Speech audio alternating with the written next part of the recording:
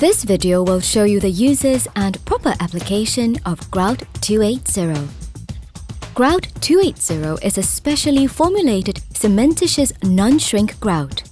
It requires only on-site addition of water to produce a high-strength, non-shrink grout that is non-corrosive, non-oxidizing and free of chlorides and nitrates.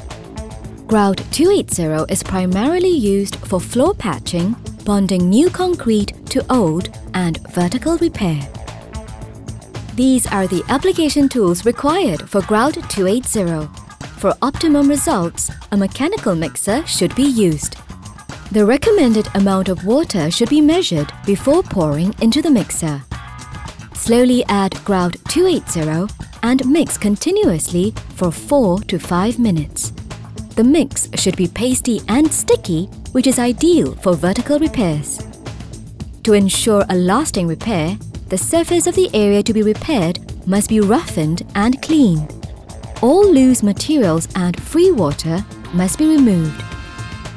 Dampen the substrate with water before application.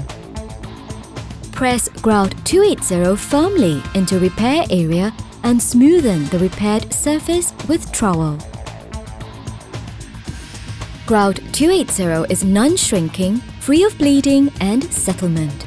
Grout 280 is ideal for both horizontal and vertical patching repairs of structural members where the required compressive is greater than 40 Newton.